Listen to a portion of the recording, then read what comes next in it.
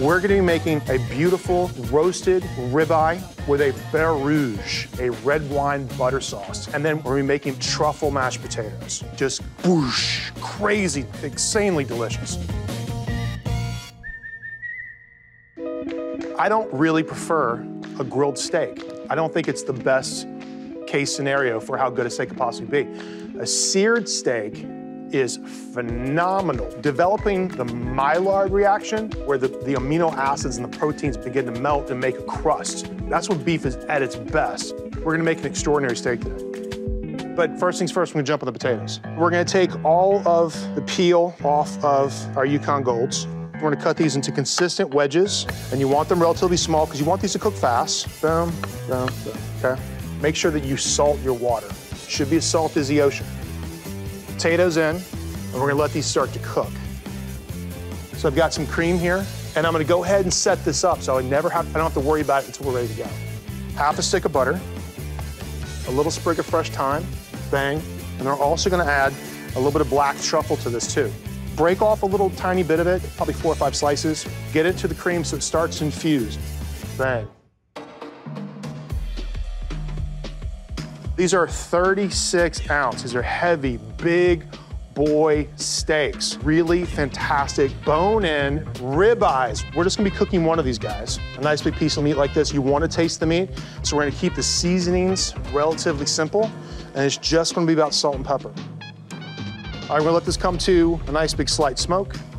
We got a couple of big shallots here. Now this is gonna be part of our garnish and part of the dish. But if you get like these really big pieces, just try to leave them as whole as possible. And you want to wait for a thunderous applause. There's a big difference between searing and stewing. It's a thick steak. It's very important that the steak has got some contact time, right? Because it's also developing that really gorgeous, crusty brown. Leave it alone.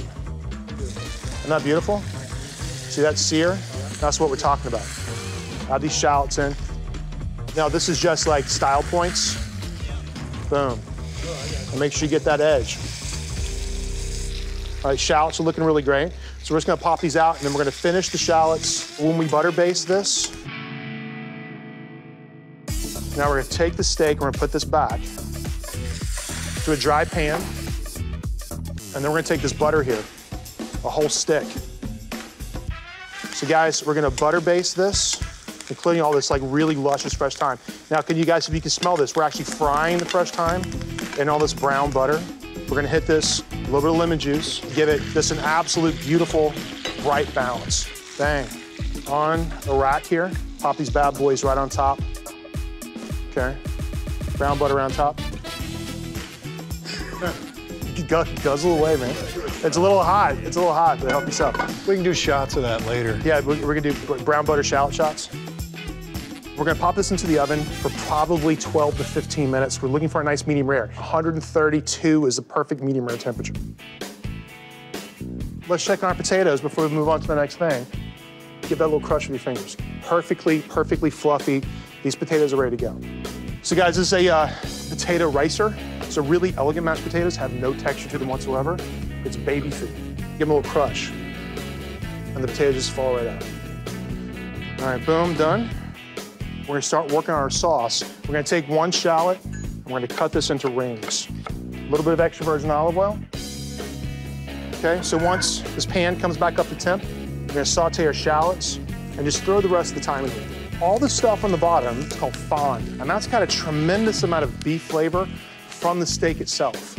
So you don't wanna wash that out necessarily, unless you burn it, right? You don't wanna wash it out. So now guys, we're gonna hit this with some red wine. That smells delicious. All right, we're gonna let that start to reduce. Our truffle cream is starting to kind of warm up and do its thing. Okay, so check it out. We want the truffle to just kind of dissolve into the potatoes. So we're gonna take a whole truffle, because I like you guys, we're friends. I'm gonna spend some money, you're coming over. Boom, what's that? Steak's ready. Steak time, fellas. Let's check this and see where we are. 114, but we're kind of close, right? So let's pop it in for another 10. All right, you got a strainer for your cream. All right, we're gonna go ahead and just add, not all of it, but most of it. Let's see where we are. Because sometimes potatoes, depending on what time of the year it is, they can either have more moisture or less. All right, a little bit of salt. little bit of olive oil. Look at that. So.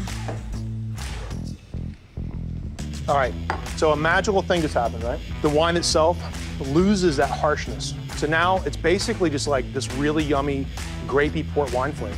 Okay, now we're gonna add the demi, okay? If you add the demi before that, you're gonna lock in that hard alcohol flavor and you can't get it out, okay? That's critical. A red wine vinegar to brighten it up. Incredible. And I still gotta reduce.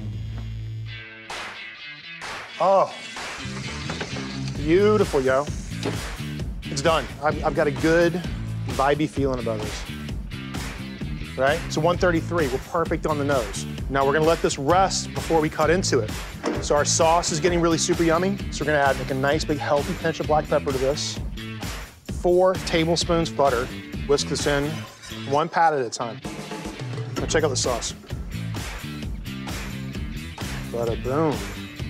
The sauce looks spectacular, fellas. See that? Woo! Isn't that great? That. Sexy. This is 4-star, man.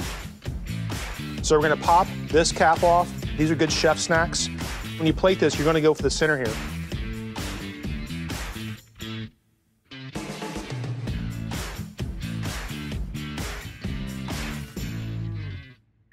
All right, fellas, because I love you, here's some knives and some forks. Wow. What do you think? Amazing.